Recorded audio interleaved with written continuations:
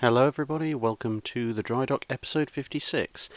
As I am going on holiday this weekend, this is being recorded at some stupid hour of the night on Thursday night or possibly Friday morning, and so I am going to have to cut out and skip a few of the regular bits of the Drydock. I'm going to basically take the questions from the two videos for this week, which are the Hunt Class Destroyer video and the HMS Victory video, and then throw in some Patreon questions at the end. And the duration of this Drydock is basically going to be for as long as I can go up to the normal time without actually falling asleep.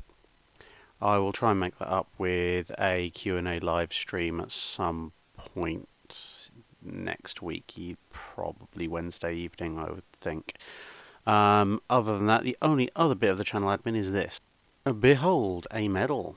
And this is not just any medal, this is a medal that, well, some of you can have, because through a friend-contact of mine who runs his own YouTube channel and makes really nice stuff like this, I've managed to commission 50 of these lovely little medals, and they are available at the link in the description.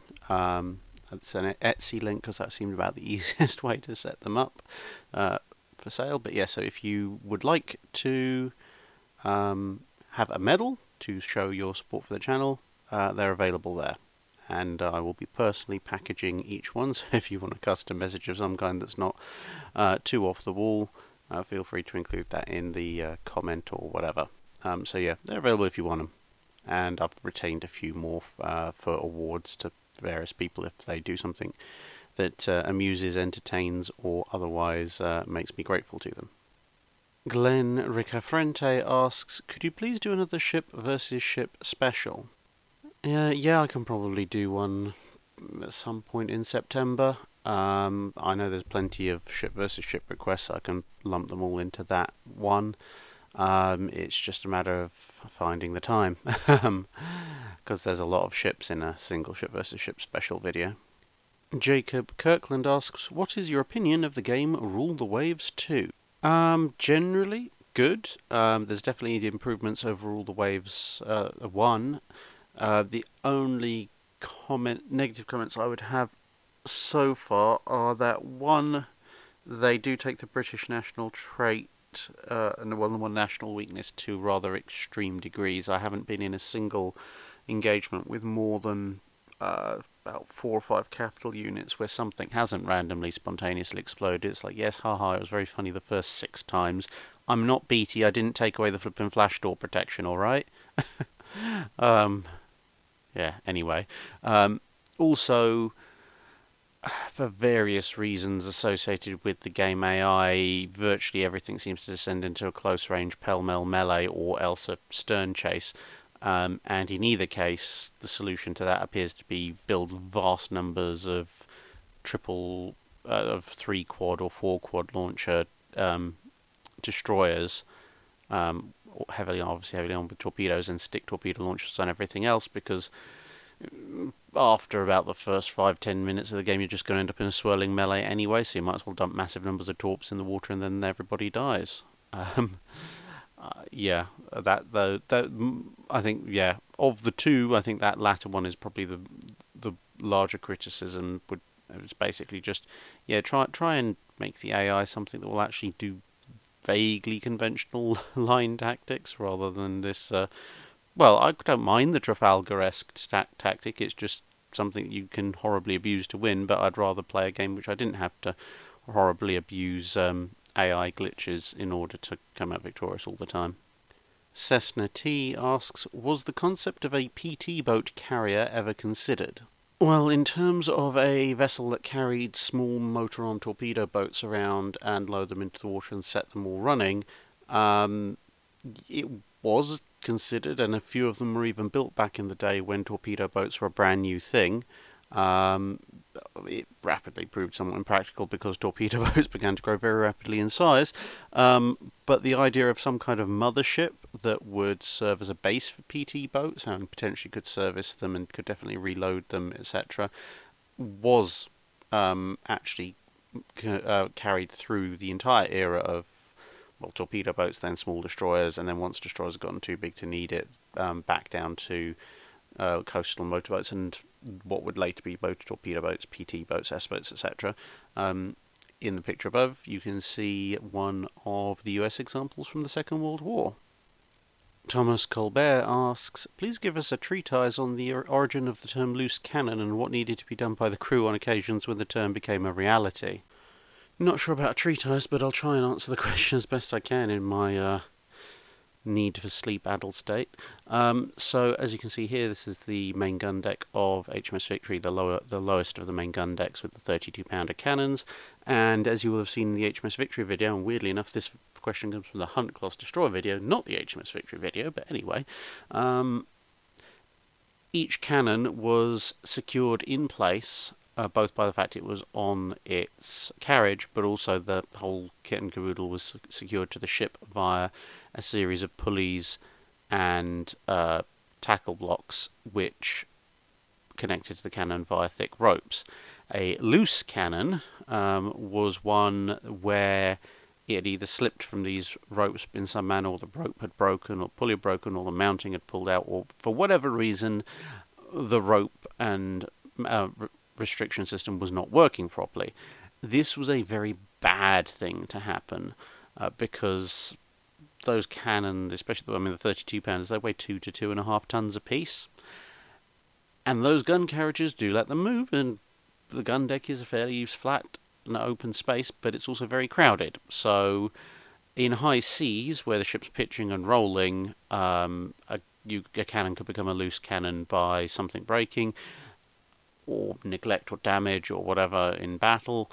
That would be even worse, because at that point you're actually firing the guns, you're basically turning it into a not so recoilless rifle, or shall we say maybe a partially solid projectile fueled short-term rocket.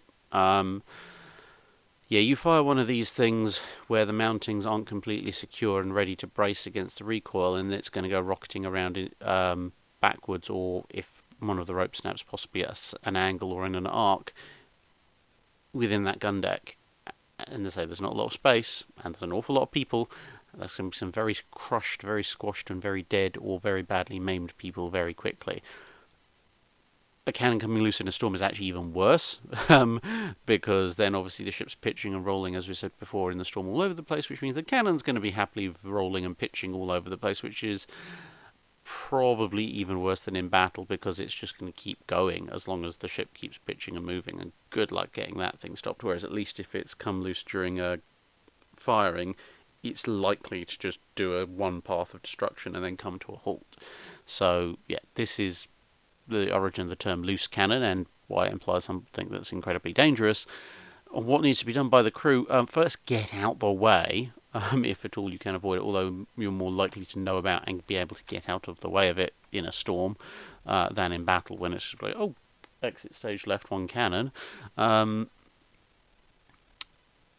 If it's in a battle, first you need to unpick the dead crew from its wheels, and ideally, if the break isn't too bad, let's say a rope has snapped or something, you can try and reattach it to the mountings. If one of the mountings is ripped loose or whatever, you would basically just have to try and wedge the wheels and hope it stays in place for the rest of the battle. If it's in the middle of a storm, if it's really flying around, just get out, clear the deck, or be very, very brave. Basically, there's not really an awful lot you can do at that point if it's a bad storm. Let's say unless it falls on its side or something, which then obviously everyone can jump on top of it and try and pin it in place until they can tie it down. Graham Baxter asks a very open-ended question. Assuming Germany did not violate the 1839 Treaty of London, either by receiving permission to transit without opposition in 1914 or just not invading Belgium, assuming Great Britain remained neutral during the rest of the First World War, can you speculate on Royal Navy ship development if Britain hadn't been effectively bankrupt during the 20s and 30s? Well, that's a butterfly of a question. That's a butterfly the size of a Stella's seagull of a question. But I'll try and broadly answer it. So assuming that for whatever reason Britain remains completely neutral, that probably presupposes Germany doesn't get hegemony of the continent, which means it's probably horribly, horribly casualty-causing stalemate on some version of the Western Front with the French involved. Maybe the Germans screw up the initial advance, who knows. But anyway, you've said they remain neutral, so they remain neutral, and we're assuming no massive geopolitical changes as a result of Britain staying out, which is somewhat wishful thinking, but never mind. It is what the question is. Britain of developing without the First World War and therefore not being bankrupt. I think a couple of things are going to happen. One is that the British really liked to stay ahead of their opponents, not just in numbers, but in armament. So obviously, one of the obvious things that's going to happen, we won't get the Renown class battle cruisers, but we will get all 8 of the R-class battleships. We might even get the 6th Queen Elizabeth. You never know, because that was sort of cancelled partially due to the First World War breaking out. And as I said, anyway, the Royal Navy liked to stay ahead firepower-wise of its opponents. Now, at the time that the Queen Elizabeths and the Revengers are being built, they're being built with 15-inch guns, and they're being built to try and one-up on the Germans, who have just started to roll out some of their sort of more optimally designed 12-inch gunships. And at the time when the Germans were rolling out early 12-inch gunships, the British were doing 13.5s, and at the time when the Germans were doing 11s, the British were doing 12s, etc. But you've also got to take into account the US Navy, which is sort of a rising naval power of its own, and they're just bringing in the standards around the time of Queen Elizabeth and Revenge's designs, and obviously historically they would be going on from things like the Nevadas to the Pennsylvanias, and so on up the line until you get to things like the New Mexicos, the Tennessees, and then obviously post-war the Colorados. Now, all of those are armed with 12, 14-inch guns. I can't see the British sitting still on that, and obviously you've got the Baden-class Germany theoretically building those in and bring those into commission in sort of 1916-ish. So you're going to face a ship that's got equal armament, at least on paper, within about 2 years, and the Americans are already building, as I said, their 12, 14-inch gun ships. So the next class beyond the R's is going to have to, if they're going to keep Royal Navy policy going, they're going to have to one-up them. Whether that means putting an extra turret in and going back to one of the early designs for the Queen Elizabeth with 10 15-inch guns in 5 twins, or whether that means jumping up a grade and bringing in the first 16-inch gunships, probably in some form of enlarged Revenge class design, maybe a bit faster, so 8 16-inch guns, and bringing those in the battleship program of 1915-16. Who knows? Hopefully the battle cruiser design will have gone along the lines of something like Design Y, so they'll be relatively useful going forward. But I would anticipate that probably some form of heavy capital ship. I'm going to lean more towards probably a 16-inch gunship. Will probably show up in, at least start building in 15 or 16. Where the Germans, if they're in the middle of a war with France and Russia, are not going to be in a place to really respond to that, considering this is the British response to their Bardens. Whether the Americans will... That'll tip the balance on the American decision to bring the 16-inch gun earlier, which they did consider on some of the ships that ended up carrying 14-inch guns. Remains to be seen, but with the competition from the British 16-inch gunships, they probably will. And to Lord Fisher's delight, to Lord Fisher's delight, that will probably cause the Royal Navy to escalate to 18-inch guns. I would imagine they don't. The Royal Navy of this period don't really tend to like triple turrets, so they're probably going to just escalate in gun caliber to 18-inch weapons, which means that probably by the time you get to the early 1920s, you're going to be seeing. Well, at that point, they're probably going to be forced to accept the triple turret purely as a weight and economy measure. But yeah, things, not necessarily the G3s and the N3s, but something along those lines of 18-inch gun battleships and 16-inch gun battle cruisers you're probably going to see in like 1920, so several years earlier, probably with, and this is probably all going to escalate into a naval arms race between the British Empire, the USA, and Japan. Japan is going to bankrupt itself doing so unless there's some kind of naval treaty agreed to, and without the economic effects of the First World War, the British Empire and the US Navy are going to get into a very, very big arms race. But that's probably one that, looking at the way things historically worked out, the Royal Navy is probably going to win because they have more political. Not that they necessarily have a huge advantage in industry and financing over the USA, although their naval industry is more widespread and slightly more capable, but not to the vast degree that they outclass some other naval powers. But more critically, the will to spend money on, build and maintain the Royal Navy is significantly greater than the political will of the US Congress of the 1910s to actually fund the Navy all that much. So I suspect, especially given that they might have anything up to 14 Queen Elizabeths and Revengers rolling around, the Royal Navy's got a huge baseline of fairly capable capital ships to give them a head start on, and they'll probably maintain that lead until somebody calls time out and decides for some kind of naval treaty to be signed. Now, moving on to questions from the video on HMS Victory. Corporal Tommy asks who would win, the US ship of the line USS Pennsylvania or HMS Victory, and he says, to clarify, he's referring to the 1837 USS Pennsylvania and not the 1910 era one. Well, there's two main factors to consider here. One is, what time are we taking USS Pennsylvania from? Because she spent an awful lot of her time as an uncompleted ship in stocks, which is obviously a bit of an unfair fight, so that's a bit silly, we'll discard that. But later in her life, she did carry a battery of shell guns, replacing some of her regular primary armament, so if it's that period, then Pennsylvania obviously is going to win because, well, high explosive shells is not something Victory was ever designed to deal with. Otherwise, assuming that you're referring to USS Pennsylvania shortly after her launch, when she's armed with the more conventional age of sail weaponry, Pennsylvania is quite large. It's got more guns than Victory, and they are all 32-pounders, so you might think, oh, this easy open and shut case. Not quite. And this isn't to say Victory's going to somehow magically win.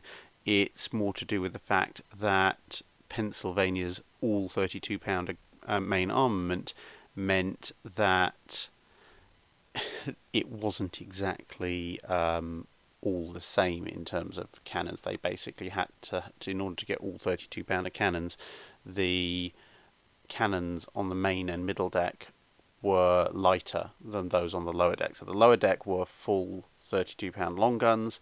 The middle deck had a lighter weight, shorter barrel 32-pounder cannon, and the main deck, the upper gun deck, had another row of 32-pounder cannon, but they were shorter still and lighter still. So they were basically effectively one step up above a carronade.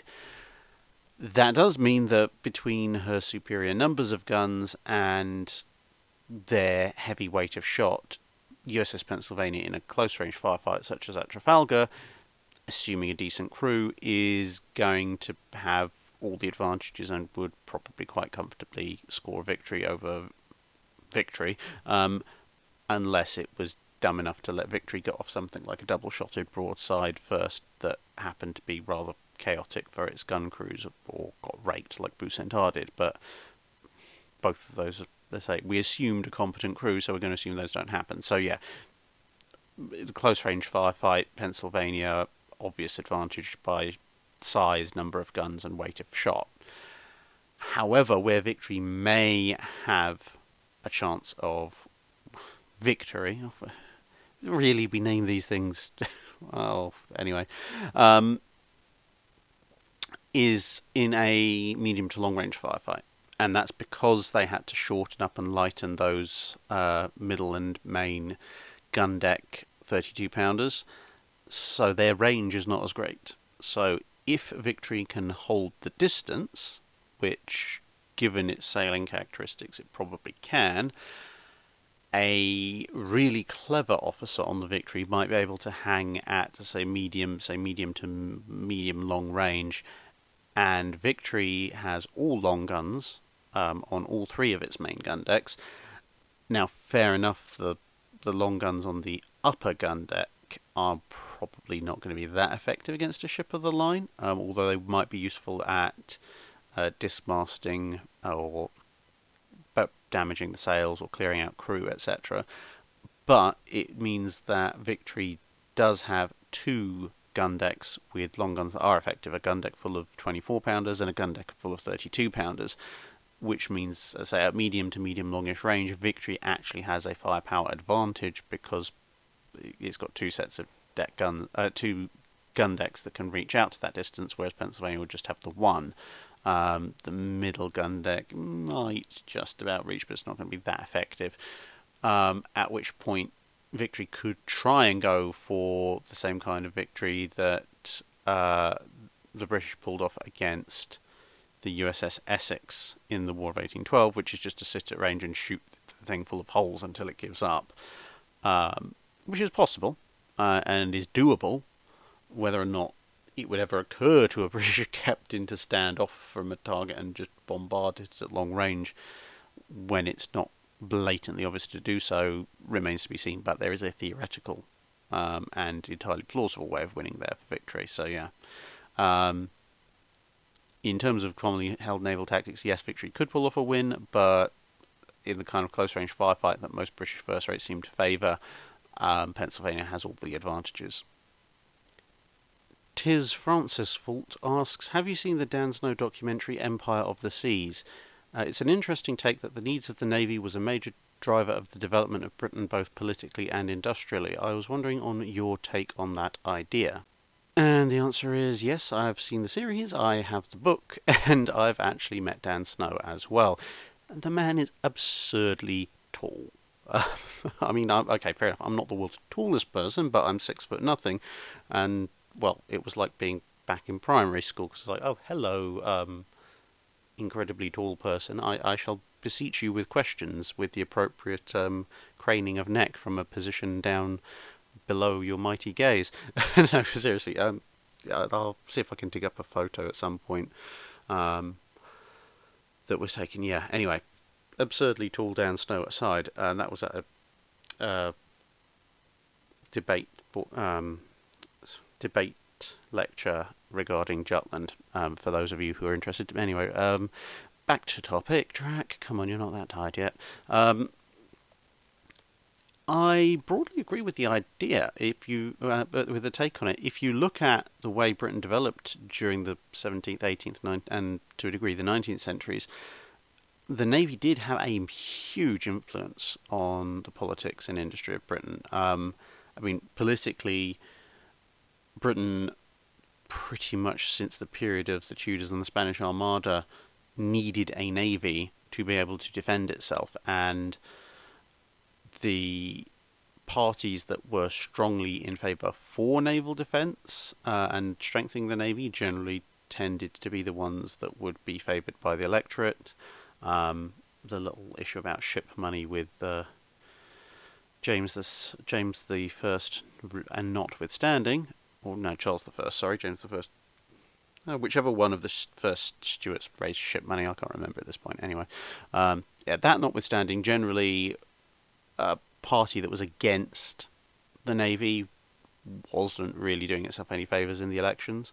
On top of that, the fact that the Navy was so large required the development of new industries to support them, which obviously focused the economy down circuitan lines, and things like the first mass manufacturing for rigging tackle blocks, as this is actually a question from the HMS Victory video, so as covered there, that drove some of the first mass production in the world, and the need to move large amounts of heavy naval supplies Also inspired a lot of other mechanization type options.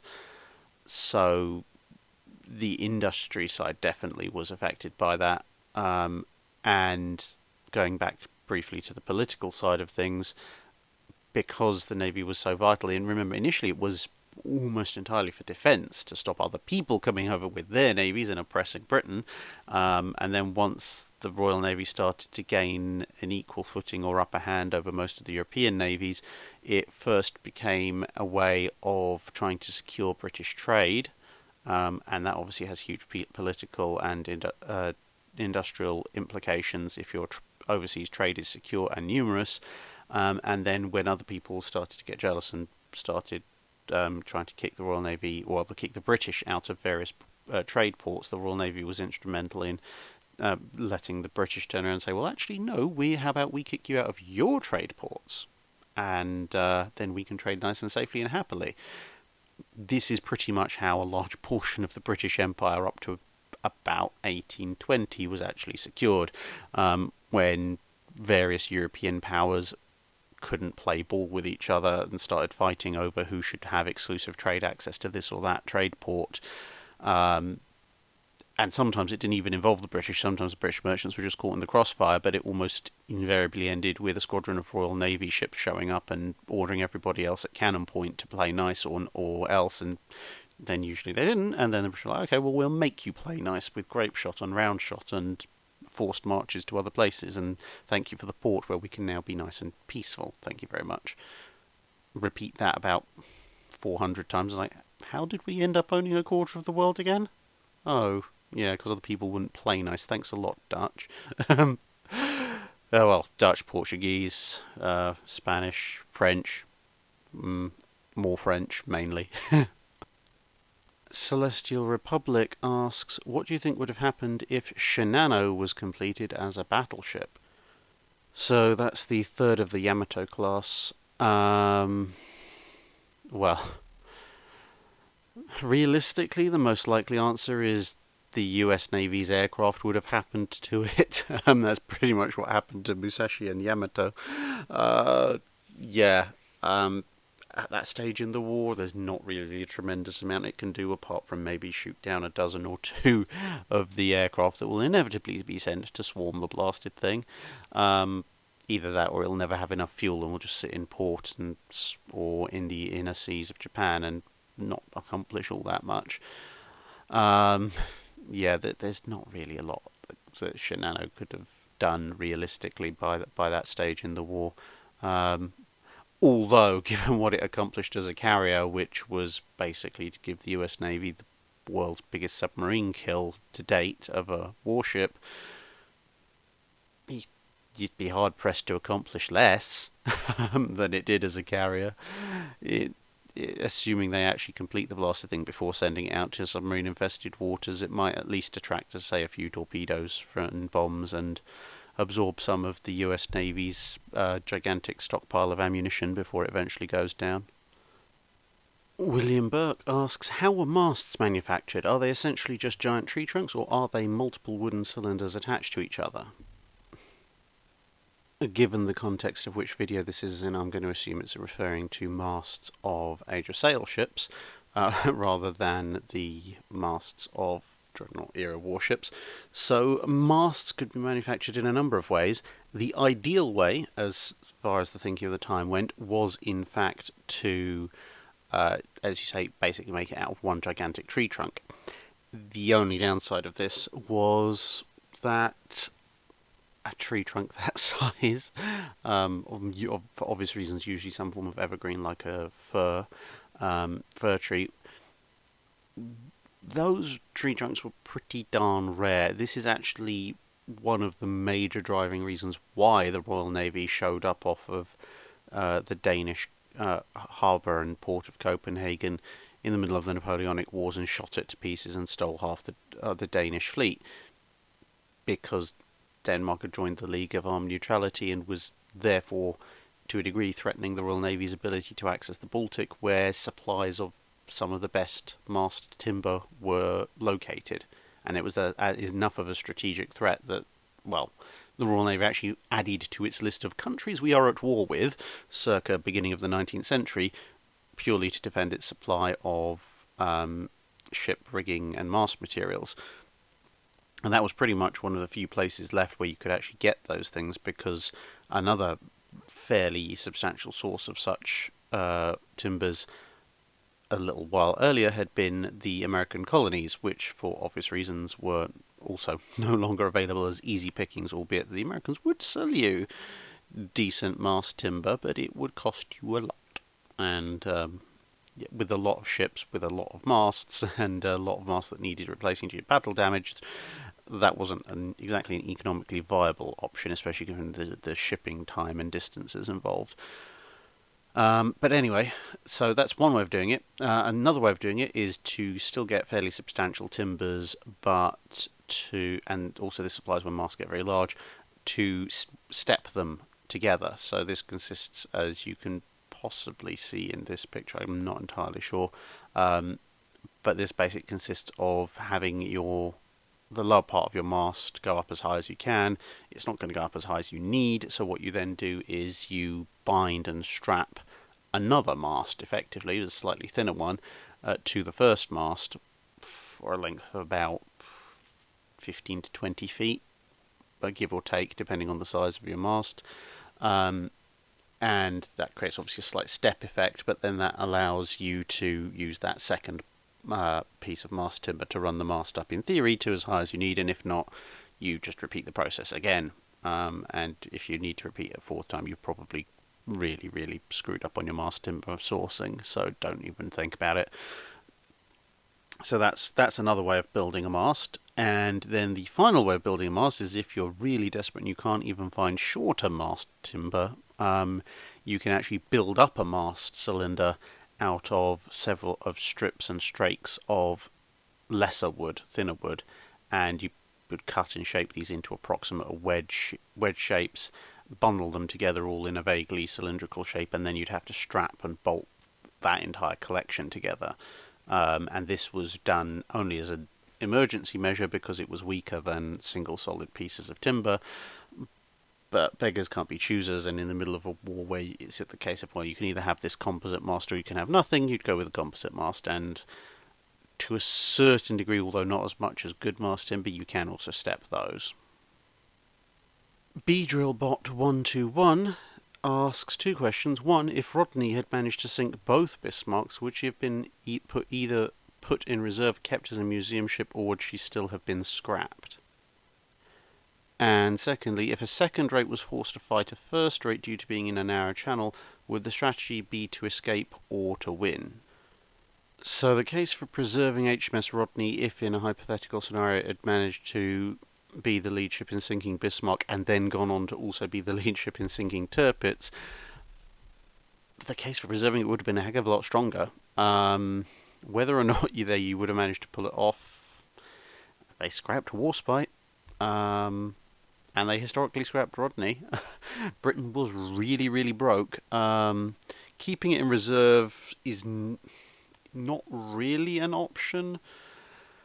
It's weird because Rodney was actually basically put into reserve and semi-prepared for scrapping even before the war was over, because she went into the war not having had a refit as recently as Nelson did. She was then used a lot harder, and she didn't get a chance for a major refit. Nelson, courtesy of Axis torpedo bomber in the early part of the 1940s, did spend several months in a dockyard in America, which gave it a chance to get a sort of a small refit compared, and that went on top of the fact that it had been refitted later than its sister ship, therefore was in a better condition to start with. But anyway,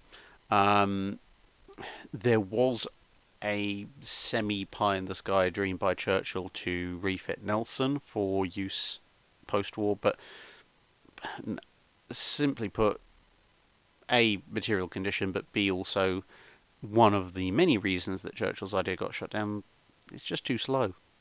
It's too slow for work in the post-war environment. So no, it's not going to go into reserve.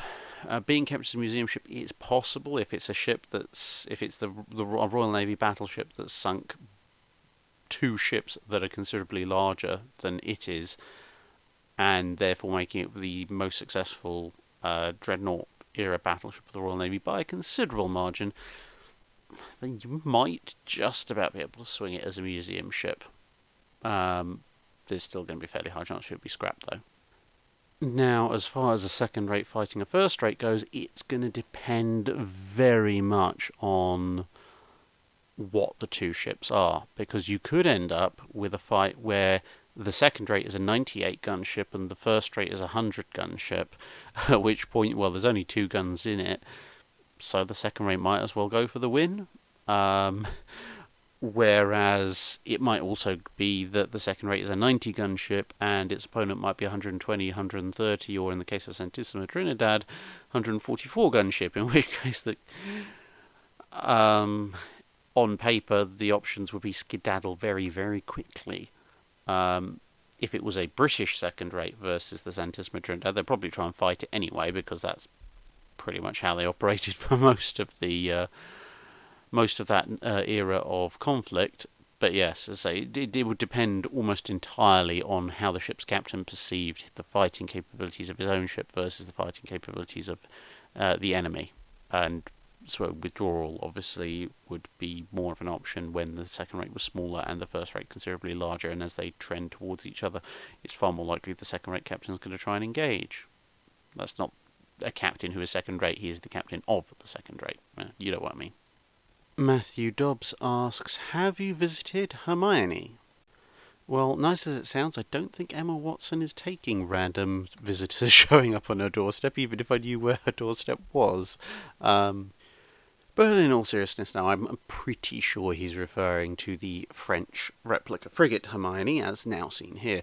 Now, technically yes, but also no, in that I have been to Bordeaux in France, stayed there for just over a week, and I was next to the dock where Hermione is based. Unfortunately, it was pre-2014 and she was still under construction. I think it was 2013, so all I got was a face full of hoarding and some very nice pictures and text that was all in French, which I could just about decipher with my B grade in GCSE French, that roughly informed me as to what the heck was going on behind the dock, behind the hoarding in the dock, but I couldn't see anything. So yes, I've technically been in the area, but I haven't actually visited her as completed. I'd like to see her completed. Given the way things are going at the time of this recording, I think I better use my October break to pop down into Europe before the gates close and I become persona non grata on the continent, simply by dint of being English, but never mind. Yeah, I would love to go and see the ship now it's completed. Say about, well, yeah, one thing. When I went there before, I drove. I am not driving to Bordeaux again. Oh, that gives me shivers. No. I'm taking a plane. Taking a plane, then hiring a car and trying to remember how to drive on the wrong side of the road again. Napoleon has so much to answer for. Right, let's get on to some Patreon questions. George Armatus asks, did the morale of the Grand Fleet suffer after Jutland, considering Jutland did not turn out great for the British and that they didn't do that much after? Did the morale of British crews suffer? Also, was there any public outrage that so much money had been spent on having the biggest fleet in the world, only to fight a few inconclusive battles while most of the fighting and dying was happening on land?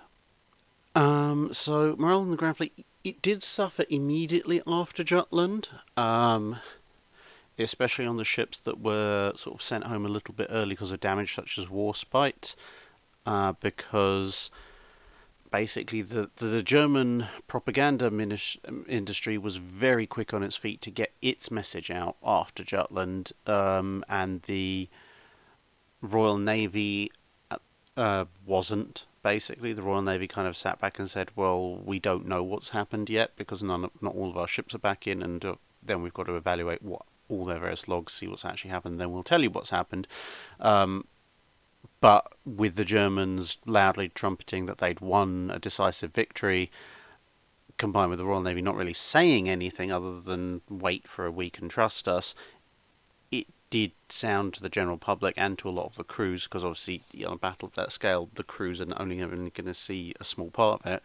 It did begin to sound like maybe the Germans had won a decisive victory, and yeah, morale in the Grand Fleet did suffer at that point. It bounced back and this kind of works out into the public realm side of things you asked for as well. It did bounce back quite significantly in a relative short period of time, and that was mainly actually thanks again to the German propaganda ministry, because they kind of shot themselves in the foot in as much as, let's face it, the Germans inflicted some quite spectacular losses on the Royal Navy, but a propaganda ministry, being a propaganda ministry, or as we'd call it these days, a PR department, they couldn't quite resist overinflating things quite significantly. They were claiming all sorts of weird and wonderful and wild things about sinking significant portions of the Grand Fleet, and it very quickly became clear that actually that hadn't happened at all. And combined with the Royal Navy then coming back with verified facts about, well, the status of the Royal Navy itself, and also then putting out its own claims as to how many ships it had sunk, which were also inflated, albeit not by quite as much as the German claims, when it was obvious that the Germans were blatantly lying, and the Germans very quickly clammed up about exactly what they had lost. Everybody suddenly started to doubt the German claims at all. And then obviously with the Admiralty saying, well, actually, no, we won, and here's why, even if their claims were themselves a bit off-kilter, people believed them a lot more because, well, they could prove that the Royal Navy hadn't lost several battleships, because you could go and see those several battleships, and the Royal Navy was generally relatively willing to own up to the ships that had been lost, and the Germans sudden clamming up about exactly what they'd lost seemed very suspicious, as I say, combined with the fact they'd been caught red-handed lying about what damage they'd done on the Royal Navy. The public outrage about money spent on the Royal Navy kind of followed a similar kind of curve in the aftermath of Jutland. In terms of afterwards, they did actually do a fair bit. They did sweeps and convoy escort duty, albeit that was very boring, and a lot of Royal Navy crew did complain about it. There was a little bit of boredom and morale sort of yo-yoing a bit, but not by as much as you'd imagine. There were still quite a number of urgent deployments going after the High Seas Fleet, although they didn't result in battles, and other kinds of action on smaller unit scales that occurred post Battle of Jutland. So the Royal Navy was not as bored or constrained to port as much as the High Seas Fleet was, so their morale didn't suffer as much. And with obviously a lot of those smaller actions, like Second Battle of Heligoland and Bight, for example, generally there was something to celebrate about them, even if they weren't usually absolutely stunning, crushing victories. So yeah, and most people recognise that the blockade at sea was having an effect. And to be honest, although a lot of the fighting numerically by people was being done on land, the simple fact of the matter was that the fighting on land really wasn't going very far in World War I for the bulk of it, whereas even a qualified victory by the Navy at sea, even if it was only a small forces action, say between destroyers and a few light cruisers, was still something where you could quantifiably put your finger on it and say, no, we won that one. We might have taken some losses, but we won. And that kind of kept the Navy in everyone's good books, because for a long time it seemed like they were the only ones who were actually producing anything in terms of actual victories, as opposed to the land campaign, which, as you said, there's a lot of dying going on, but it was a lot of dying, not a lot of changing of lines. Okay, and then we'll do two more. So Leon Wu asks, you've mentioned triple expansion engines in pre-dreadnoughts and older. What exactly are these, and why are they so inferior to turbines? So a triple expansion engine is, well, you can see here a cutaway of one. So it works from left to right, so steam goes in the left and eventually comes out the right. Now, the reason it's called a triple expansion engine is because effectively, this kind of engine works on the principle of you put the steam in one place, the steam expansion pushes the cylinder down, you therefore get kinetic energy in the form of movement out of it, and then obviously as the steam condenses it forms a vacuum which collapses and pulls the thing back up again, and repeat the process, and round you go. Great. The problem with the initial steam engine is that this gets you some energy, but the steam that comes out at the end is actually still quite hot, so you're losing quite a bit of the heat that you are generating in your boiler, so it's a very inefficient form of propulsion. But the heat that you've got left in that steam is not enough to actually sustain the ship, to actually push the cylinder down. And so they then invented the double expansion engine, and the reason it's vertical is obviously you see the engine is mounted vertically. That's how it works. But anyway, so the double expansion engine added the second cylinder, and this cylinder was able to use the build-up of pressure from this lower energy steam to get a bit more kinetic energy out of it, which was great, fantastic. So you've got a little bit more energy out of the steam, which means you're getting more of the energy you've put in via fuel. The vertical triple expansion engine, as illustrated here, as will come as no surprise, basically just extend this principle further with a third expansion chamber to get even more energy out of the same bit of steam. Some of the last of the expansion engine powered ocean liners even had quadruple expansion engines, but those didn't seem to find their way into capital ships really, because turbines were better at that point. So that's what a triple expansion engine is. As for why they're inferior to turbines, well, they are less efficient than turbines. And as a result, you need more fuel to go the same distance. They also generate a heck of a lot more vibration and movement, which means is even less efficiency. Not just the fact they don't use quite as much energy from the steam, so they tend to basically shake themselves apart at max speed after a while. So if you are running at your ship's theoretical max speed, let's say 21 knots, with a turbine engine, assuming that you've kept that turbine in fairly good repair, you can run a ship at 21 knots until you've pretty much run out of fuel.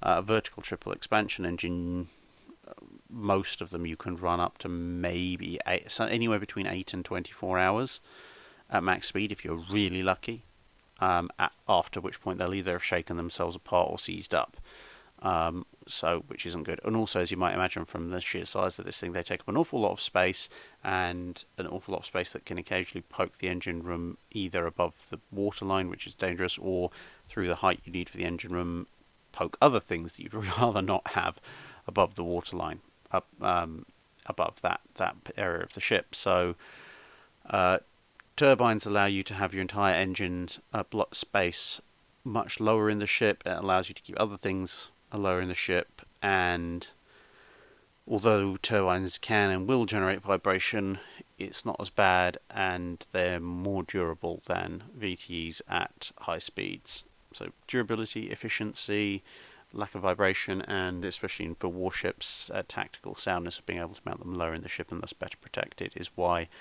turbines are much superior to vertical triple expansions, amongst various other reasons.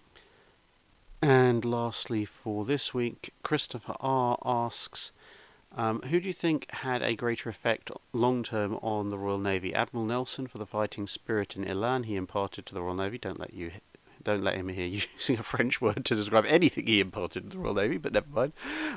Or Admiral Jackie Fisher, for all the technological advances he helped to bring to the RN in his tenure. I am going to go with Nelson for long-term effect. And that's because and that's not to undersell what Jackie Fisher did for the Royal Navy. Jackie Fisher probably put the Royal Navy in a position where it could win the naval aspect of World War I. Without him, I'd have serious doubts as to whether the Royal Navy would be in a position to dominate the seas in World War One to the extent that it did. I'm not necessarily saying it would have lost, but it would have been a hell of a lot harder fight, with the potential of losing. If you look at the state the Royal Navy was in the 1890s going into the 1900s. But that's a matter for a completely separate video, probably a special on Jackie Fisher himself.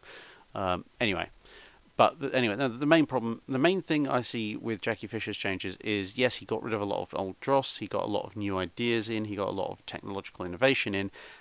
However, the pace of technological advancement is forever ongoing, and all navies go through phases where they get stuck in their ways a bit and have to be dragged out in kicking and screaming into the new dawn of a new age of technology, and then they'll be driven to become the leaders in it for a bit, and then they'll go back into the same old habit, and so on and so forth. It's a long-term naval cycle. Jackie Fisher pulled the Royal Navy out of one of its worst periods of complacency, and as I say, got it ready for the First World War in a lot of respects. So it's a huge achievement what he did, but as I say, it's something that can and will always happen to navies, and will always need someone to pull them out of it. Whereas the fighting spirit and the idea of the Royal Navy as embedded into the national consciousness by Nelson, of a force that goes out and fights and wins, and even if it doesn't win battles, will always win the war, and even when it loses battles, will do so with great gallantry, trying its absolute best to inflict damage on the enemy. That is something that not all navies have, and it's something that some navies have had and have lost. Nelson seems, generally speaking, to have been able to impart that in some manner to the Royal Navy from then onwards, and therefore by dint of the fact that it's fundamentally altered the way the Royal Navy sees itself and fights for the past 200 or so years, you've got to give him the prize in this particular competition.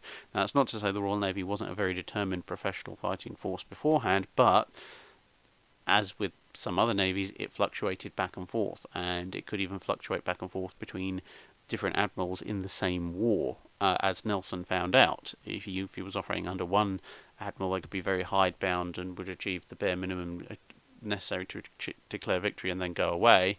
Others, admirals like Admiral Jervis, would actually go for the jugular and would be very disappointed if any of the enemy ships got away. Post Nelson, the Royal Navy doesn't back down from fights. It sometimes accepts fights hopelessly against the odds, and ships in question get thoroughly kicked in for it, but all that really ever inspires the Navy to do is to send in even more and bigger ships to make sure whoever did it didn't get away with it.